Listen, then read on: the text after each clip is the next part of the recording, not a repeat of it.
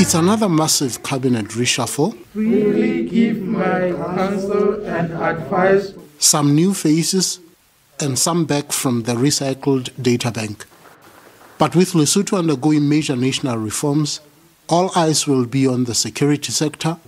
The new Minister of Defense says he's up for the task. But I've been a minister before. I've joined the politics of Lesotho, and I've seen challenges surrounding that ministry. There's no need to table them, but we all know there have been challenges in that ministry. But I'll try and make sure that I stabilize the ministry. In August, Lesotho will have to present a convincing progress report on reforms, while on the other hand, political parties are already on campaign trail for national elections June mid-next year. It's really a crunch time for Prime Minister Majoro. He has to make tough decisions.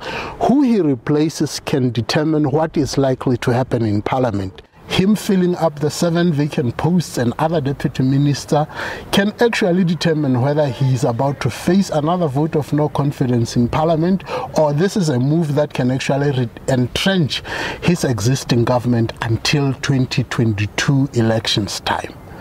Rapelang Khatebe, SABC News, Lesotho.